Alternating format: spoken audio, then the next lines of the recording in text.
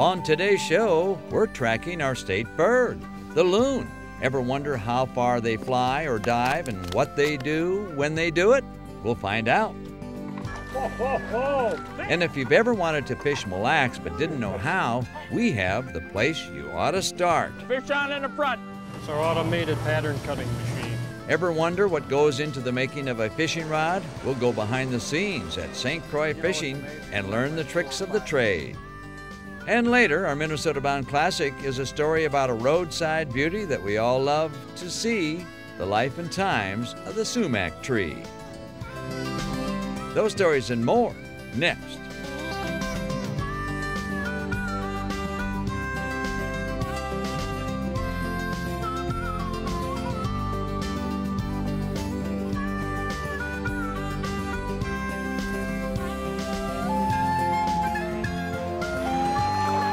Minnesota Bound.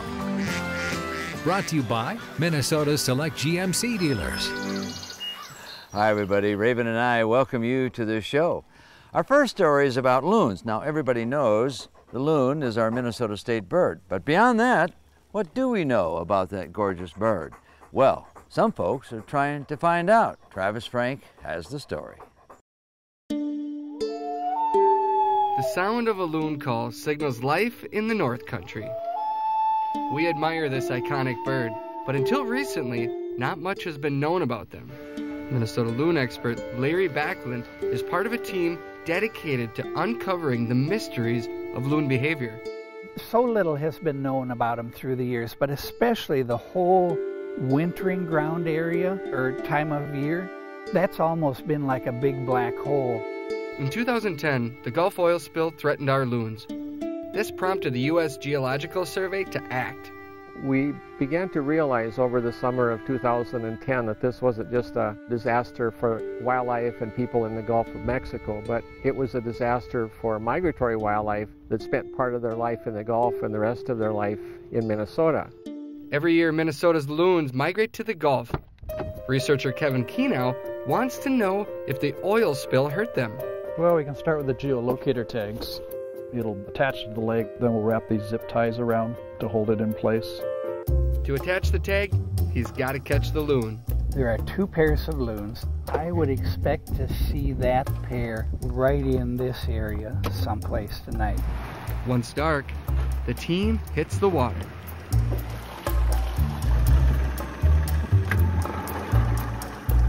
We often use calls to try and keep the bird's attention up on the surface of the water.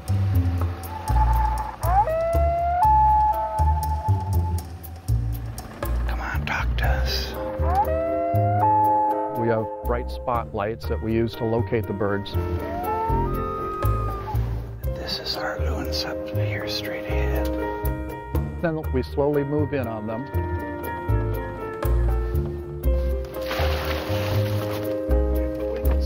Loons are very dangerous. They got a very sharp mandible and they'll use it. We have cuts on our hands to prove that. Yeah, it takes some practice and it's a coordination among three of us.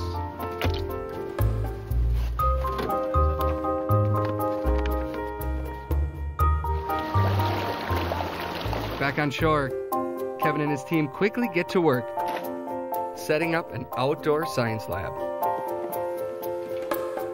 7.69.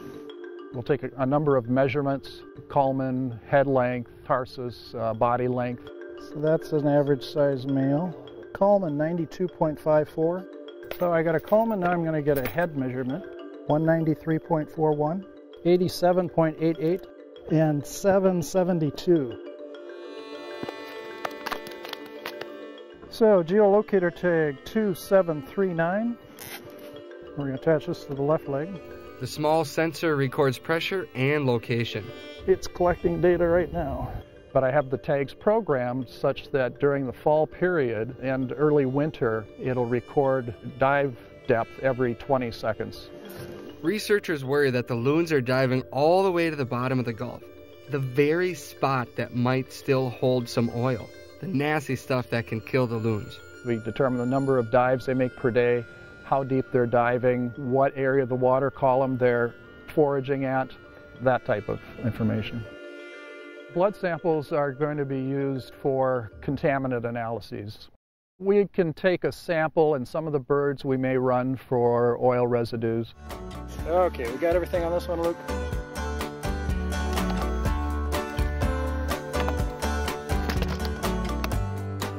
Completely unharmed, the birds slide back into darkness.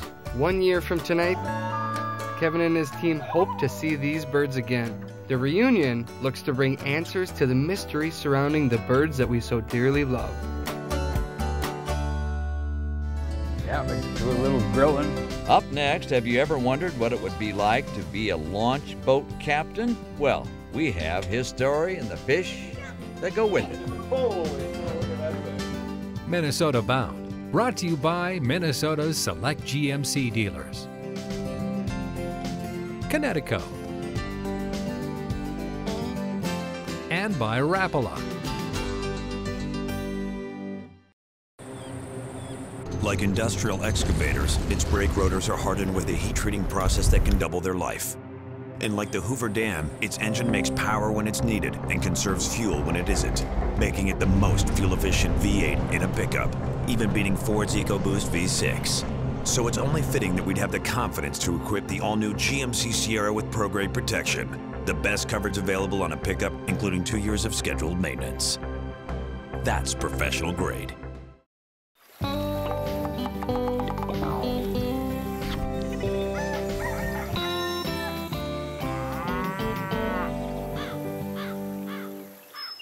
If you've never been fishing on Mille Lacs but would like to, some folks are afraid of that big lake. No need to be afraid. But you could go on what they call launch fishing, kind of a social experiment. It's a lot of fun. And what do they catch? You'll find out. Our man about the woods, Bill Shirk, has the story. No boat? No problem on Mille Lacs. If you want to fish, just look for the statue. You'll recognize it. How are you? Good, good, good. At Liberty Beach Resort, life on a launch is the way to go. How are you doing, big guy? For as long as anyone can remember, Mille Lacs resorts have offered launch trips. Big fun on big old boats. Oh, them are too fancy rods for this boat. Hey, Chris ordered them. That's Dickie. And that's Dickie's boat.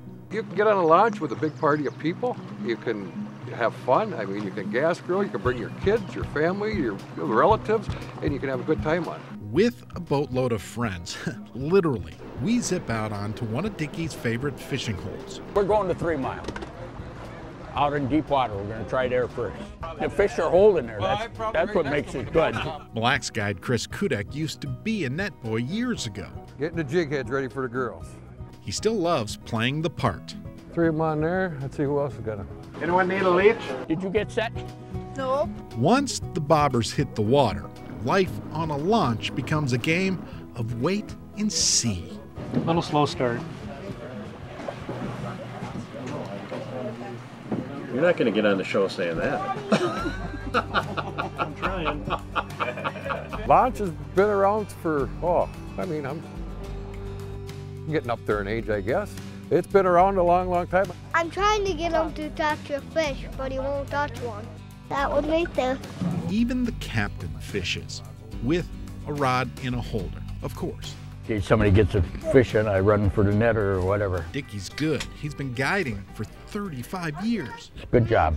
A good job until this happens. Fish on! Yeah, come on! Nice, right, Bob. Nice. Fish on in the front. Fish on. Nice, Winnie Wave. Perfect. Is he too big? 18 and a half. Right. Here. Oh. You go, baby. Right back in the line. Pretty. Oh, good man. Job. Awesome. It's a beauty. For guests, the best part of these trips might be hanging with friends, although it can also be the worst too. Right, Larry?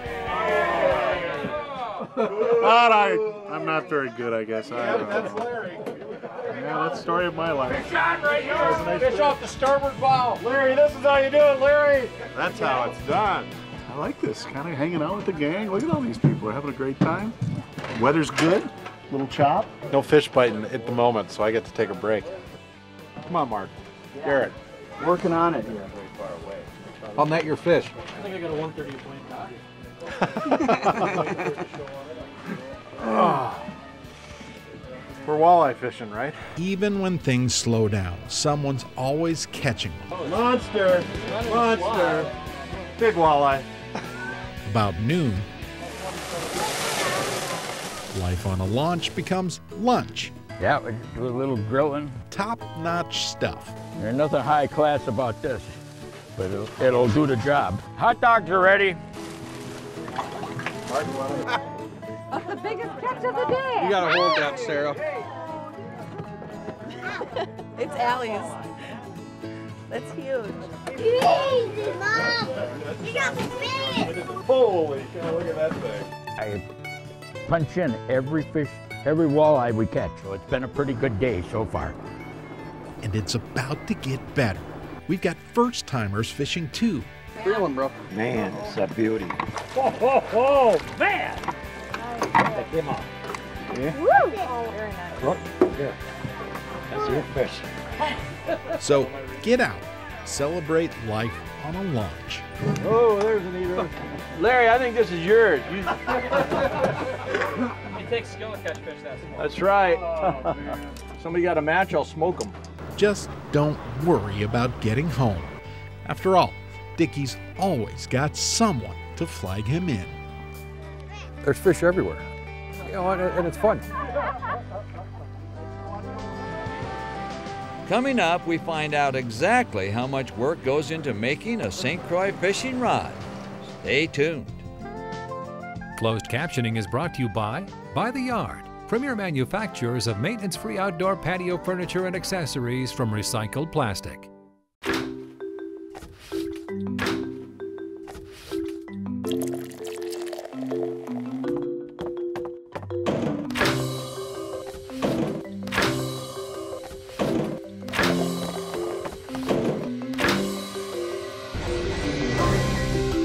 By the Yard maintenance-free furniture. Comfort, elegance, and recycling combined. Call today for your free catalog or go online to bytheyard.net.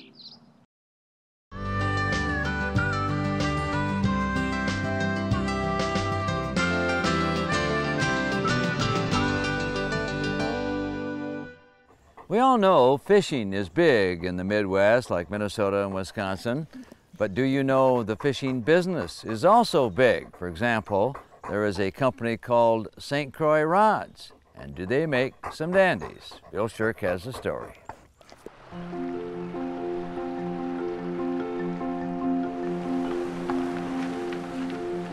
To me, all that is fishing is magical. From the moment I leave home to the second the fishing boat roars to life. Every time I fish, it feels like the first time. Call me sentimental, but even fishing poles have me hooked. After all, they make this happen.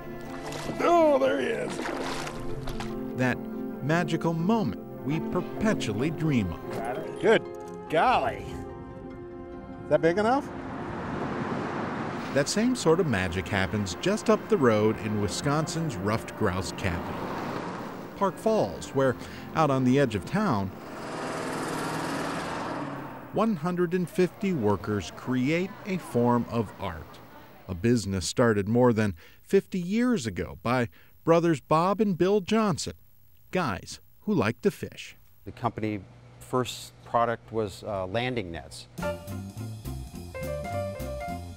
Fancy nets most folks just couldn't afford. So St. Croix turned to other projects, fiberglass boats, and yes, fishing poles. Cane poles with ferrules. They saw an opportunity, and that quickly blossomed into St. Croix Rod Company. Pretty interesting to look back at the old photos, especially when you see how St. Croix now makes rods.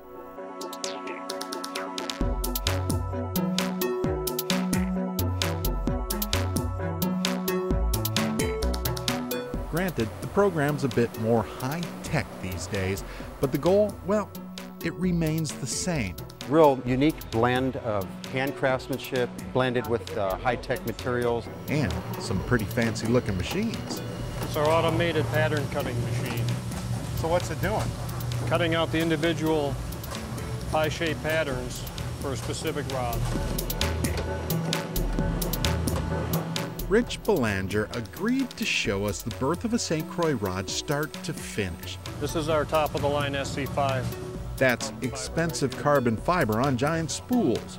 Eventually, machines cut it all up and the fiber's ready to roll up on these things called mandrels. Workers roll the carbon fiber onto the mandrel, then cook them up for a few hours, and all of a sudden, we're getting somewhere. Hot to the touch. You see where little drops of resin have come through the tape, which is normal. You know what's amazing? It's not like 4, 5, 6, 8 steps. It's like dozens and dozens of little things. There's your blank. Ready to roll. Almost. We need to sand it, paint it, trim it, and then we can assemble. It's just step after step after step after step. Oh, look. Painting process. That's it? Any color you want. Simple homemade squeegee puts on the paint perfectly. After the part is dipped, it'll run through a continuous feed oven. It takes about 25 minutes. When it comes out, it's cured, ready to go. So it's dry. It's dry. Then on goes a swirl of fancy glue, the handle, a reel seat, and the foregrip. Oh, and then there's the guides, another form of art. Joyce there, she's been winding on guides for 27 years. So we call that just the seal coat. Sealing 101. Now, once the rods get packed up, they go to a magical place, St. Croix stockroom. Every day, the shipping carts fill up and hundreds of rods go out the door and into the hands of dreamers. All right, guys. Great. Thanks. Good luck. Yep. Folks who understand that emotion, that connection to a fishing rod, a magical moment expressed each time a fish hits. It's part of your personality. Yeah. It defines you.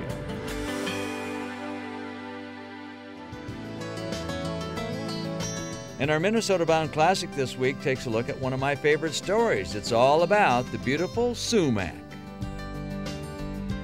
Minnesota Bound, brought to you by Hennepin County Medical Center, Minnesota Agricultural Water Resources Coalition, Minnesota soybean farmers and their checkoff. You know, for me, there's no better way to spend the summer than be on a Minnesota lake or river. But now, thanks to Hennepin County Medical Center, you've got a way to make sure your day outdoors is time well spent. HCMC shares our passion for the outdoors, which is why they put together a website filled with safety tips and videos to help you plan and be prepared. And it's right at your fingertips at home or on the go. Simply visit hcmc.org/outdoors and get the most out of your summer.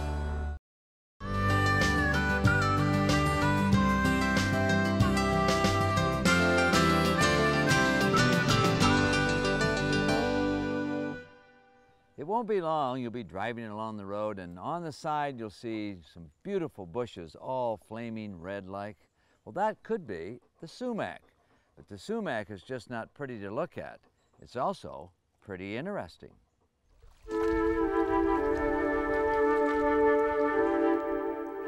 In the autumn of our lives, we relish the music of wild geese. We soak in the splendor of tamarack trees. We praise the grace of migrating swans. But what about the lowly sumac? There's no poetic tributes, no ode to the most vivid autumn scarlet to feast our eyes. Oh, lovely sumac, it's time we got to know you.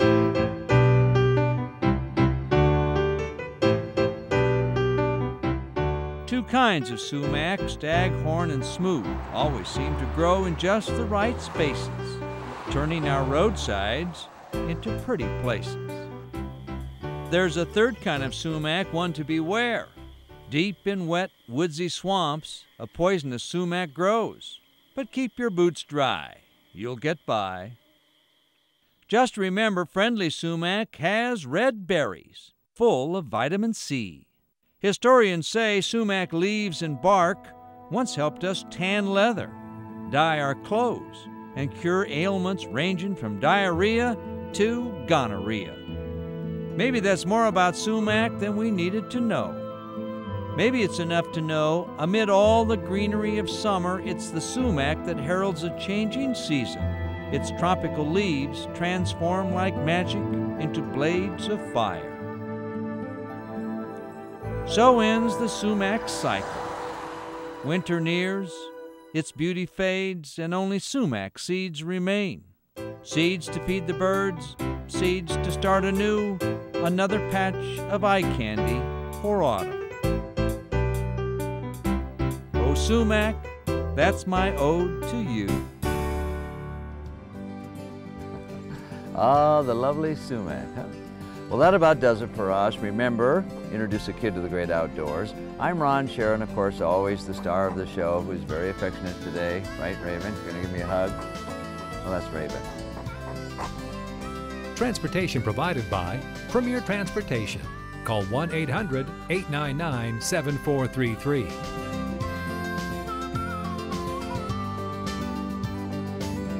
For more information on these stories and more, catch us on the web at mnbound.com.